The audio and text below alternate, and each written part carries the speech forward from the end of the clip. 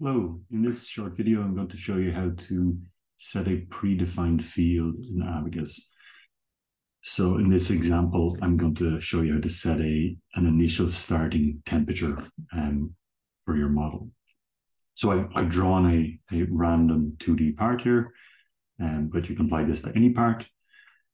So after I've added my part to the assembly and created my step, and maybe I've applied some boundary conditions. In this case, I haven't, but just under BCs here, you'll see predefined fields. So if I double click on that, or I right click and go create, if you go to the initial step, because it's going to be initial condition, there's various predefined fields you can use. If, for example, velocities, stresses, things like that, but you can also pick temperature. So if I select temperature, select the region I want to assign. So that could be a sub-region of the part or the entire part. Click done.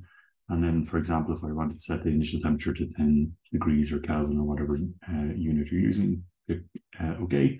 So that will set the initial starting temperature. So it's important that you just set it to the initial step if you want to apply an initial condition as opposed to applying a constant field at some other point. That's it.